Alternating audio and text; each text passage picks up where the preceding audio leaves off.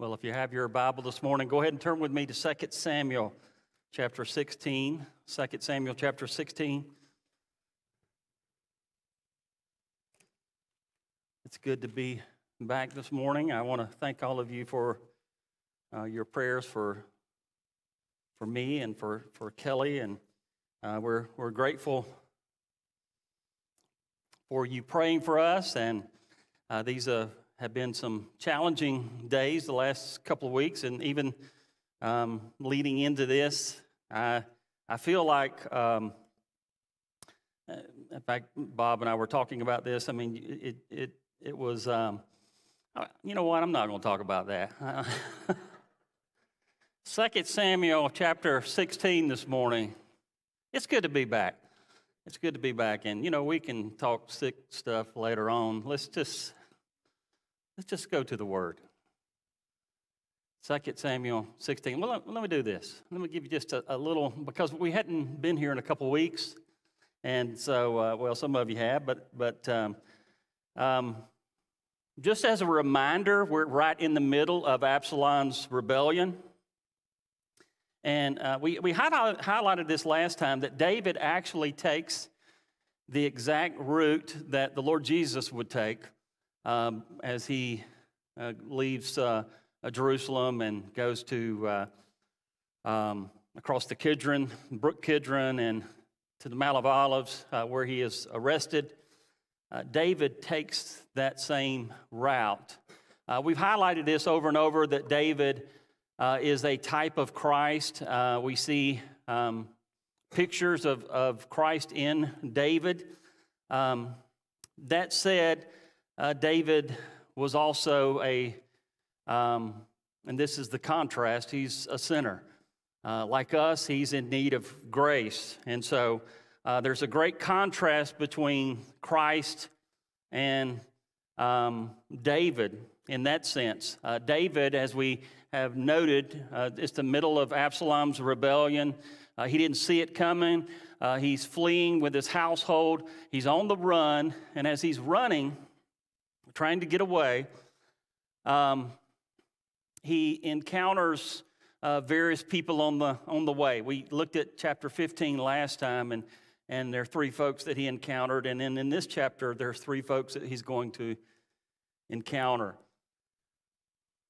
Something we need to say about David before we get into this is David, like us, is a sinner that needs the grace of God. But David is not like us in another way, and this is what I want to emphasize, is that David is not just an ordinary man. He is anointed by God. God has chosen him as his anointed one, his instrument. And I think that's really important for us to understand that we've highlighted that David is, as king, he's co-regent, reigning with God, but as king, he represents the Lord on the earth. He represents the Lord to Israel. And I bring that out because to rebel against David as king is to rebel against the Lord and his kingdom.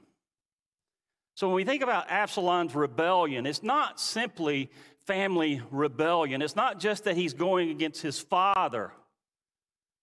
No, it is divine treason. He is rebelling against the Lord. And we need to keep that in mind as we read through this. And so we would understand that David is the anointed of God. There's a tension that's taking place in this passage of Scripture.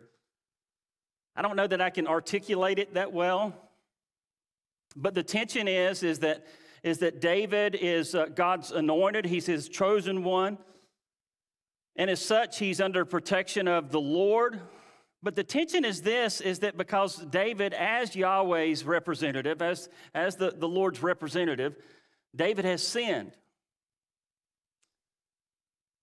And as a sinner, and we noted this, his sin against Bathsheba and Uriah, that because of his sin, he's also under the divine judgment of God.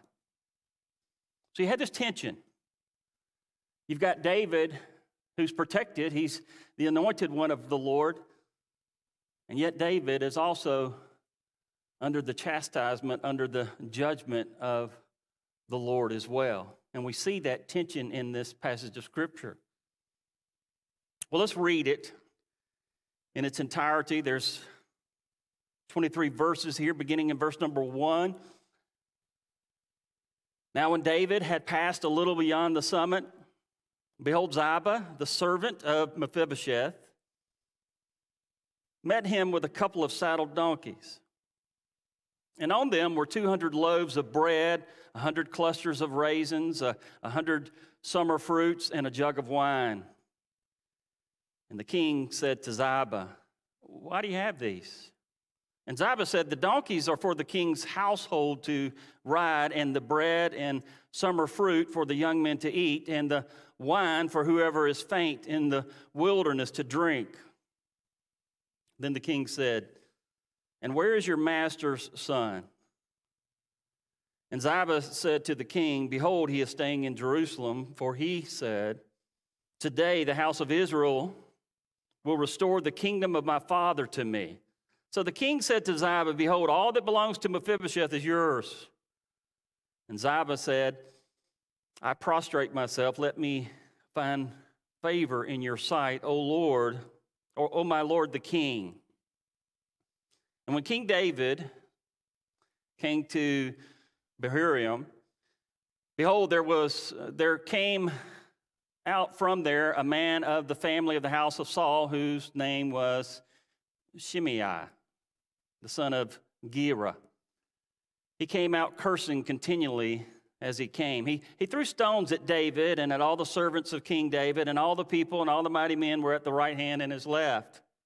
Then Shimei said when he cursed, get out, you man of bloodshed and worthless fellow.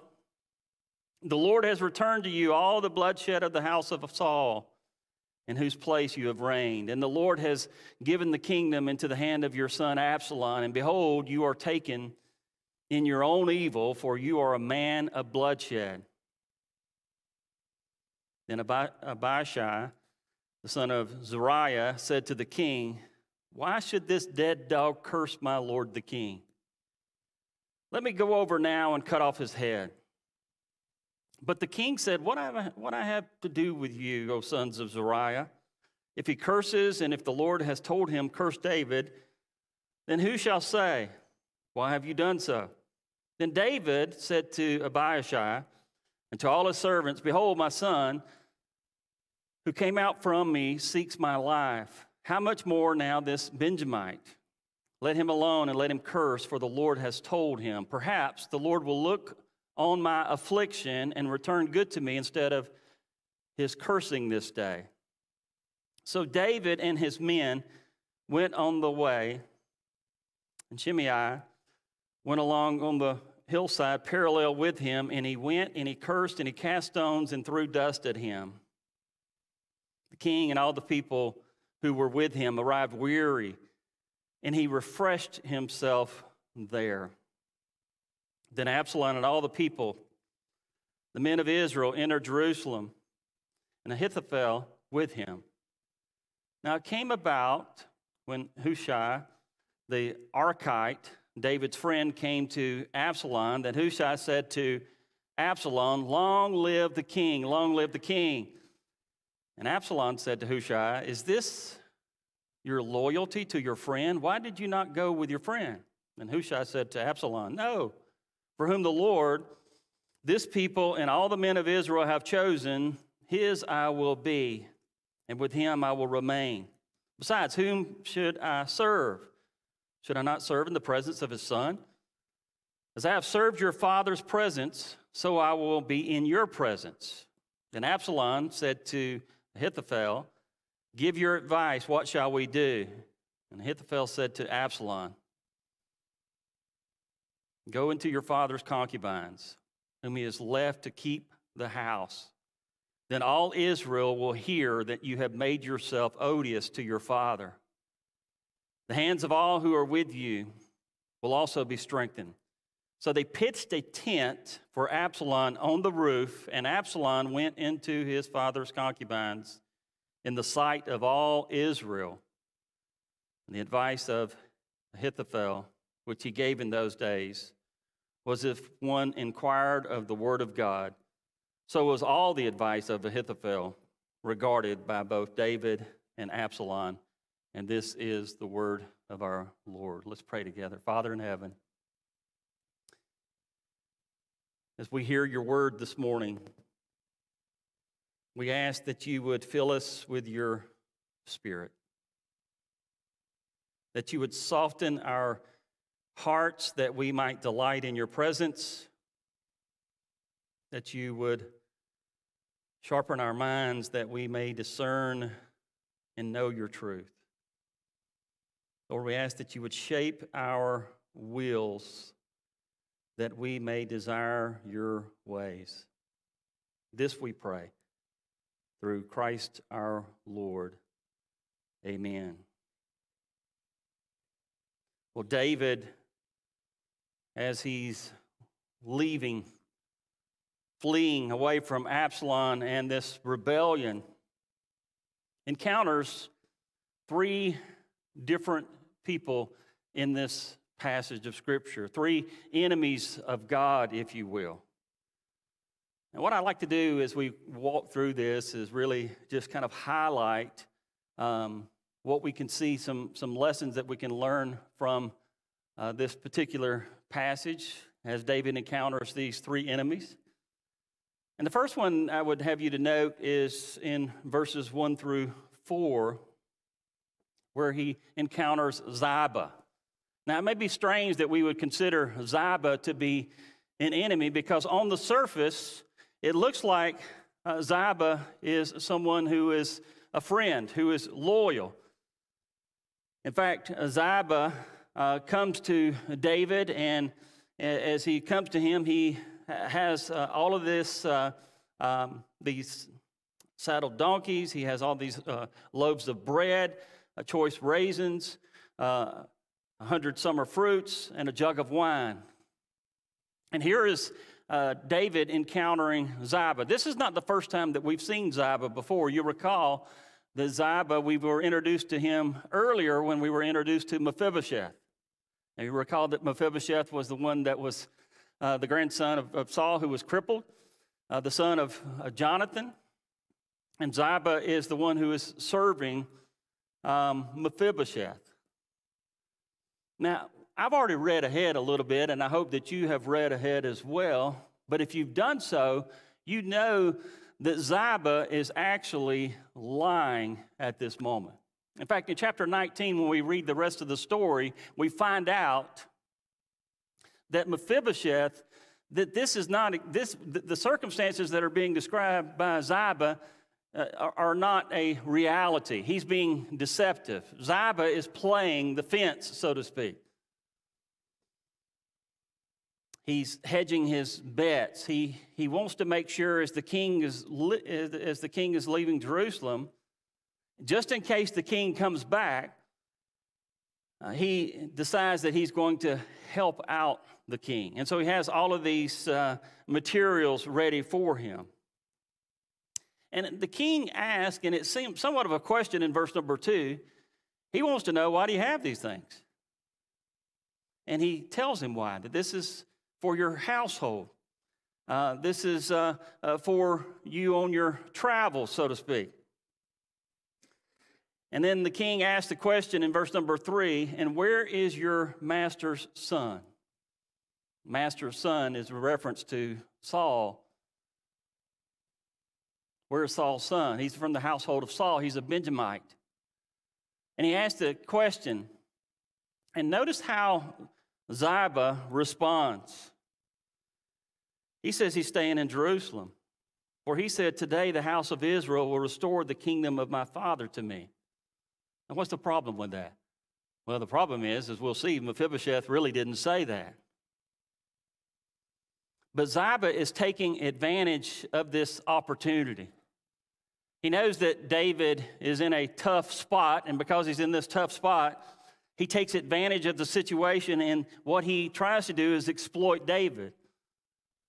And David responds in verse number 4 by saying that all that belongs to Mephibosheth is yours. In other words, David believes what Ziba has said. Now, we can criticize David for the way that he handled this situation. Because, after all, David should have known better about Mephibosheth. His history with Mephibosheth, he should have known that this was not the case. But before we get too critical of David, we need to be aware of the situation. David's been surprised. I can't even imagine what it was like to have your child turn on you, to have Israel turn on you, to be responsible for a household and on the move. I can't even imagine what that would be like, but as David is trying to get away, he's in a very vulnerable place. You know, the scripture makes it clear about how we're to take someone in terms of a testimony, a witness, that it's established on the witness of 2 or 3. David doesn't have that here. But again, before we're too critical with him, we should be aware that David is in a vulnerable spot. He's not acting like himself here. And sometimes trials will do that to us. It'll put us in situations where we don't respond in the normal way that we would respond. But there's something else that if we don't highlight it, we will miss it. And that is, as you see this deceptive act on Ziba's part, and you see a foolish act on David's part, you also see the grace of the Lord in providing for David and his household in the midst of this. It's really quite amazing to think that God uses this deceptive Ziba to be able to provide for David. I've seen this on occasion that sometimes by the grace of God, we see the most unlikely people that God would use to provide for his people. And so don't miss that in this, that yes, Ziba, he exploited the situation. His motives are wrong. He's going to be discovered later on. But God uses even that wicked act to provide for his people. This is a big God we serve. I mean, I'm telling you, our God is sovereign. And our God is able to provide. I mean, it just amazes me how he can provide in these kind of situations. Well, you see, secondly, beginning in verse number 5, that David comes across another fellow. This Shimei, this would be a hilarious story if it were not true.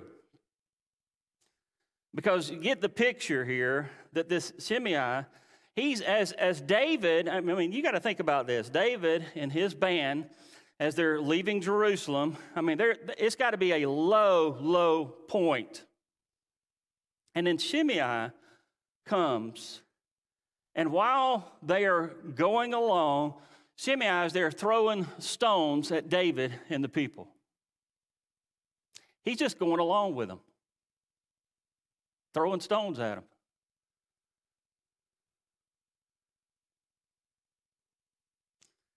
I know the sticks and stones certainly come to mind when I read that passage of Scripture. But David, as he's leaving, Shimei comes and he curses him. Shimei takes up, he's from the household of Saul, and he has a major problem with David. And I would say as you look at this, it's perhaps you've encountered this before, that sometimes opportunities create situations where we learn about the character of people. In other words, with Shimei here, had this opportunity or had this occasion not happen, we might not have learned the hatred that he had for David. It's almost like he's just waiting on this moment. Just waiting on this moment, waiting for something to go wrong. Co-worker, family member, I mean, they're just waiting for an opportunity for you to slip up, for you to fall, or for you to be in a weak spot or in a trial, so that they can come along beside you and say, where's your God at now?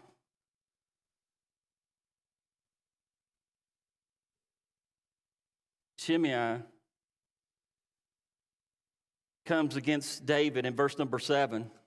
It's interesting the words that he uses. He says, get out, you man of bloodshed. He basically calls him a murderer, a worthless fellow.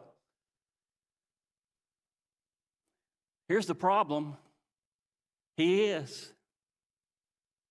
David is a murderer. David knows this.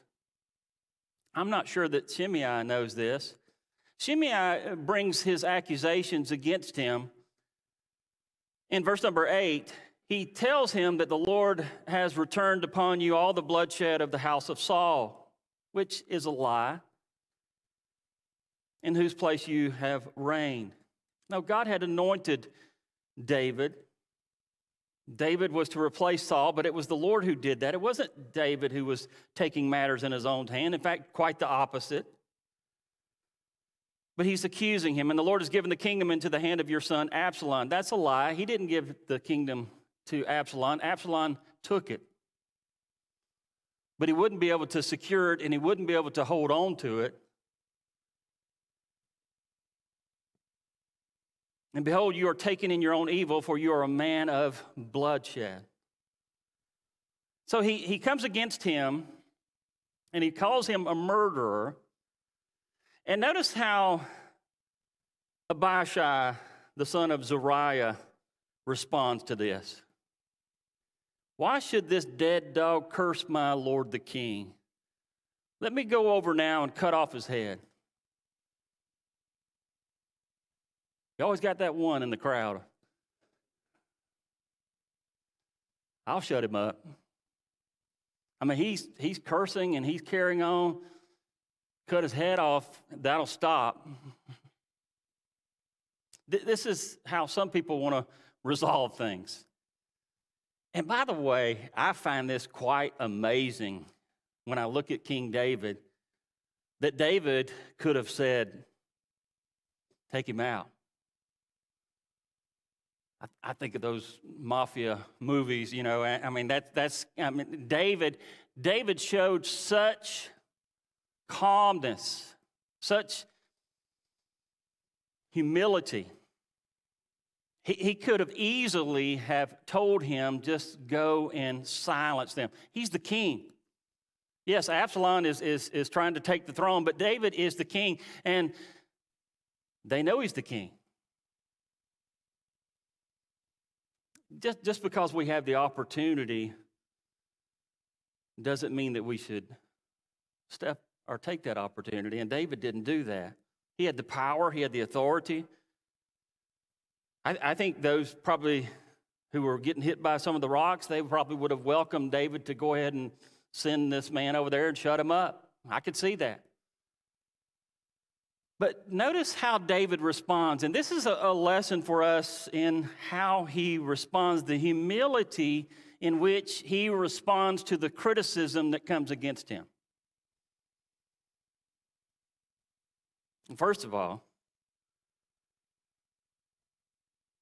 he calls in verse number 11,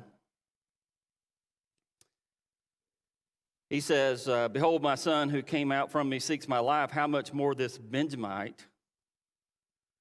Let him alone and let him curse, for the Lord has told him. Now that's strange. Because David's response is that, you know, if Absalom is my own son is trying to seek my life, how much more would this Benjamite, this person from the house of Saul, would he try to seek my life? But in humility, David responds by saying, let him alone and let him curse, for the Lord has told him. So David actually was guilty of something worse. I've already said that. But we should not think that what David is saying here, he's not saying that God specifically had assigned Shimei to come and curse him. I don't think that that's what he's saying. He's not saying that he specifically has this role, that God told me to go and do this. That's not what he's saying. But rather what David saw is that this humiliation that he's experiencing from Shimei is a result of God's sovereign chastisement, his discipline. David knew he was under the hand of God's judgment. And David's response in humility was perhaps, this is how God is judging me and disciplining me. All this had to do, obviously, with the sin of Bathsheba and Uriah. But then, secondly, I want you to notice in verse number 12, because this is where it gets really interesting, because his response is perhaps the Lord will look on my affliction and return good to me instead of his cursing this day. Now, this is an interesting phrase here. In most English translations, if you're reading it, it says, perhaps the Lord will look on my affliction. And I want to highlight that word affliction, because there is a problem in the text. There's a textual problem there concerning the word affliction in verse number 12. That word affliction could be translated iniquity. Again, most translations, English translations, have this word as affliction, and it seems to fit well.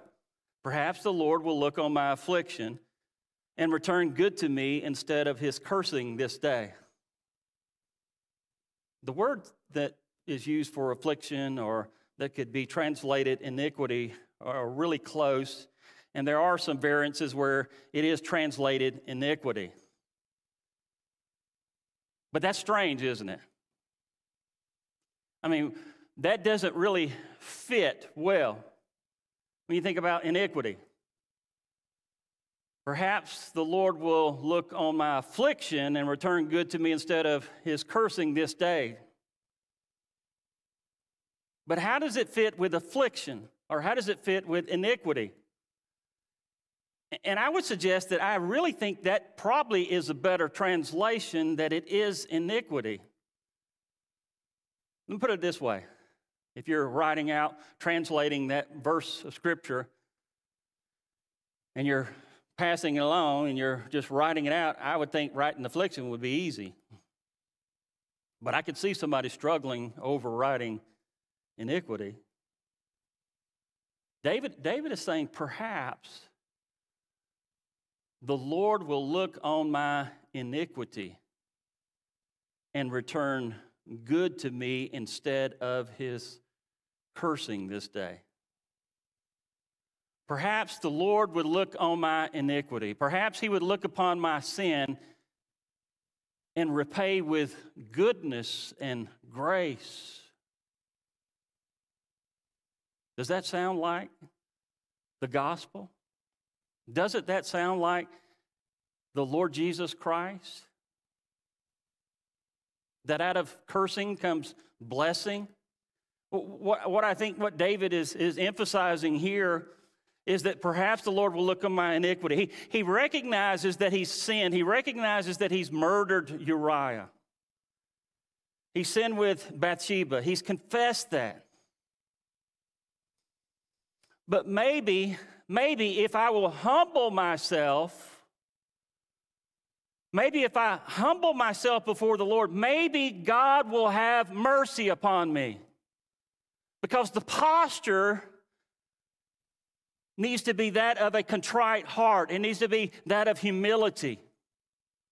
In other words, what David is doing is he recognizes, he acknowledges what he deserves, but he puts himself in a position of humility. Perhaps God would be gracious to me and show me grace and humility.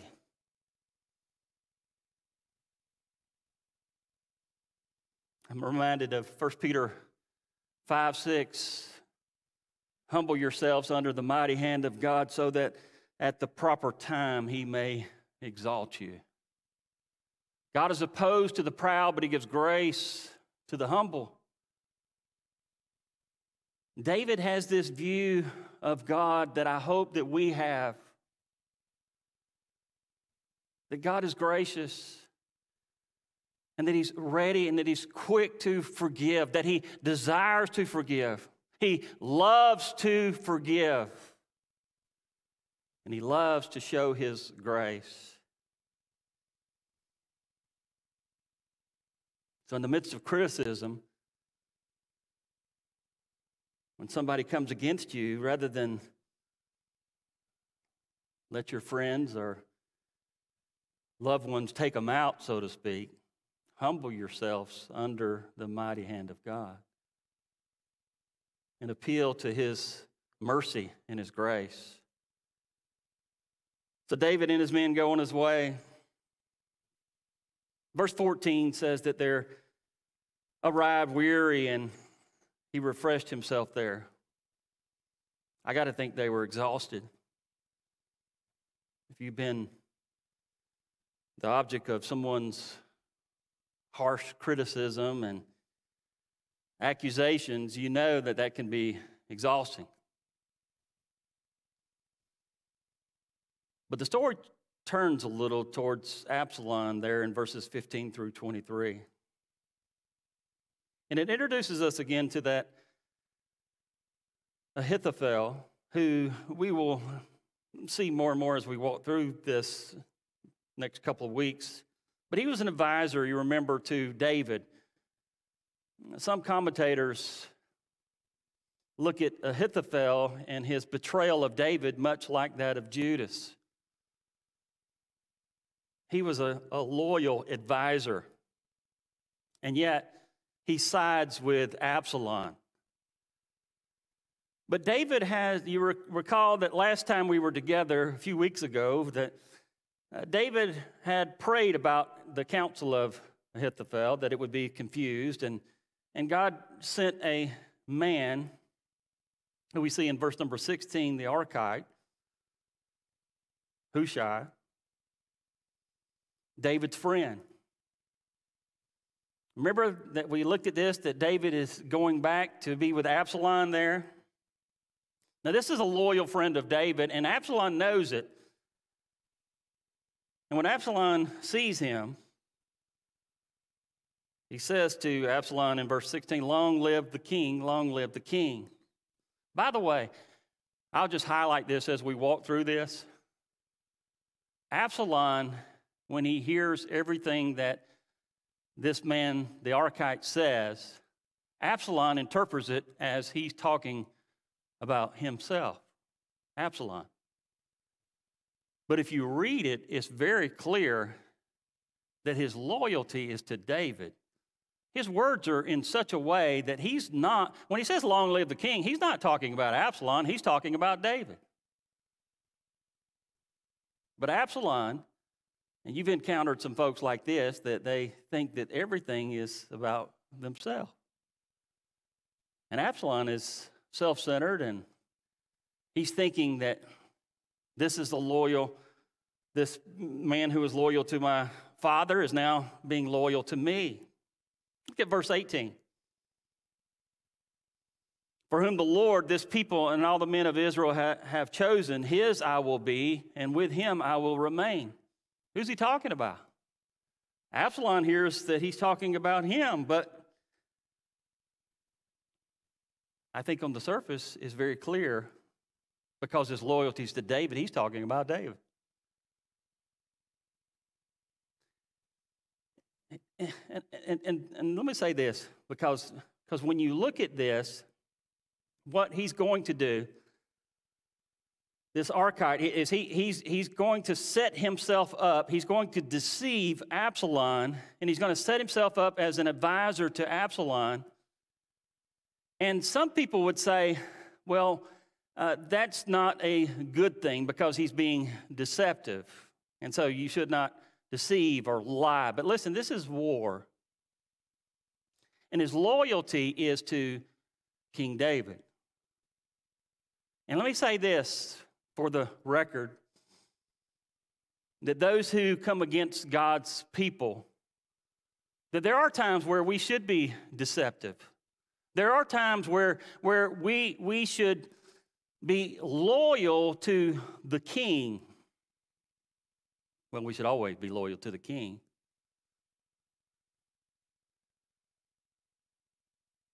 I'll give you an example. You'll recall that when the midwives, when they lied to Pharaoh about the children, they deceived him.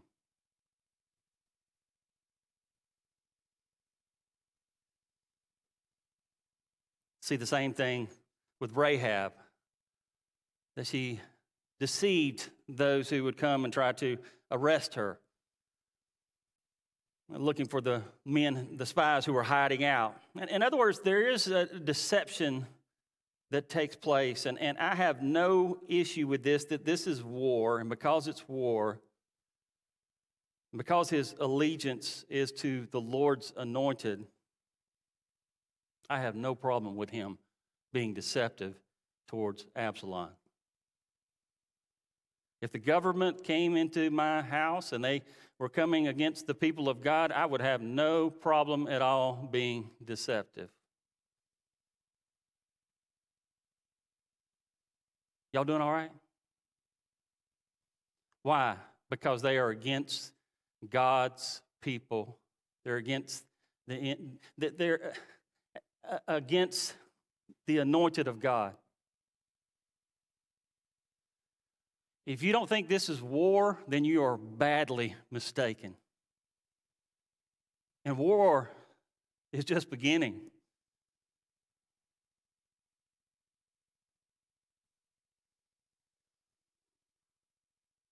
Notice his counsel, and this is so wicked. His counsel to Ahithophel, his counsel to Absalom, upon asking for advice, is to go into your father's concubine, whom he has left to keep the house. Remember that David had left 10 concubines behind to keep the house, and the advice is for the son to go into his father's concubine. That's wicked. But what he was doing was he was making Israel choose. He was drawing a line in the sand and saying, either you are for David or you're for Absalom. He was making it very clear. There was no returning, no coming back from this. Verse 22 says that they pitched a tent for Absalom on the roof. And Absalom went into his father's concubines in the sight of all Israel. We should not take that to be literally, but we should take that to understand that all Israel knew what was taking place on the roof at that time.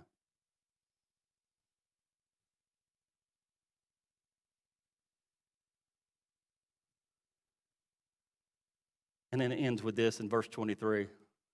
We highlighted this before. The advice of Ahithophel, which he gave in those days, was if one inquired of the word of God. So was the advice of Ahithophel regarded by both David and Absalom. There's a little bit of irony in that. In other words, what the advice of Ahithophel was such that they took it as if it was the word of God. That both Absalom and David took this as this is how we should respond. This is what we should do. But what's interesting in the irony is the advice, the counsel that he gave actually ended up being the fulfillment of the Word of God. Turn to chapter 12, and I'm going to close here. 2 Samuel chapter 12, verse 11 and 12. 2 Samuel chapter 12, verse 11 and 12.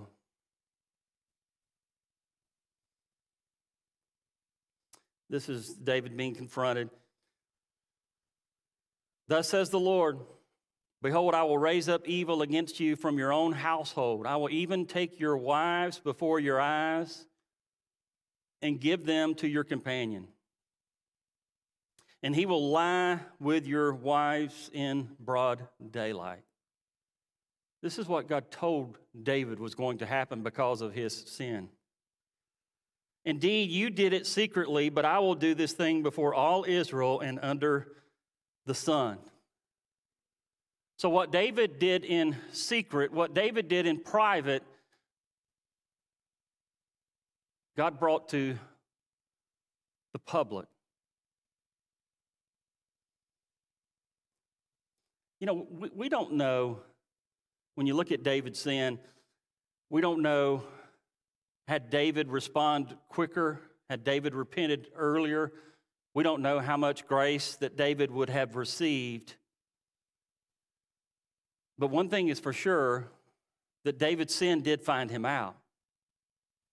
And one thing is for sure, that what we do in private and secret, God will one day expose publicly.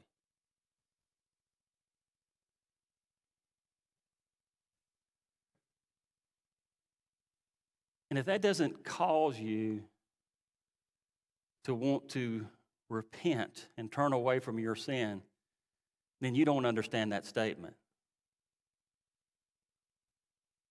One day, God will bring to the surface, He will bring to the light all that is hidden. So now, today is the day of salvation. Today is the day of grace and forgiveness. Today is the day of repentance. Run to Christ. Confess your sin. Turn away from your sin. Run while He may be found. Some weeks ago, I talked a little bit about John Newton, and I don't know that I told the rest of the story, but I was reading a letter by Newton, and he was talking about our sin. And the question is on the day of judgment, will our sin be revealed? Now, the short answer, and I gave this last time, was we don't know. We don't know exactly. But here's what we do know. What we do know is that when it comes to our sin, that we are justified in Christ Jesus. We are forgiven by Christ Jesus. So if we confess our sins, if we repent, we turn away from our sins, we believe on the Lord Jesus Christ for salvation, we know that we can be forgiven.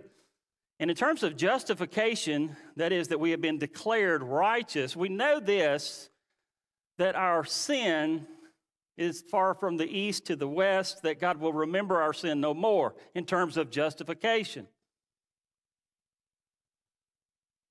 But here's where Newton goes a little further. What about the sin after that? It's forgiven, but will we give an account for it?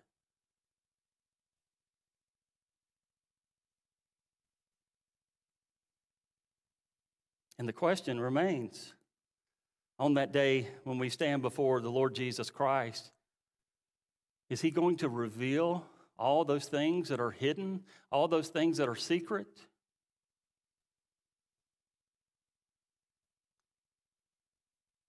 We're not told exactly. But if He does, we know this, it will be for His glory, Because when all that is revealed, what also is revealed is that he has satisfied the payment for our sin.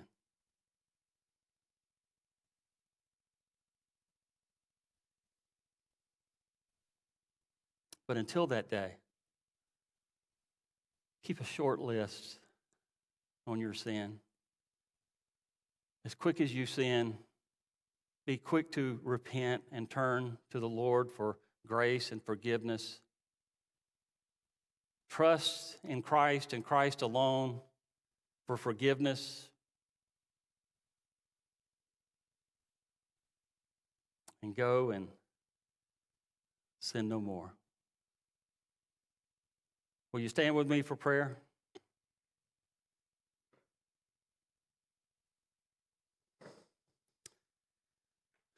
Father, as we contemplate the truths that are in this passage of Scripture, we pray, Lord, that you might look upon our iniquity and that you might repay us with grace and forgiveness. Lord, we thank you for the hope and the promise that we have in the Lord Jesus Christ. And may we live our lives in light of the day that we will stand before him and give an account. For it's in Jesus' name we pray. Amen.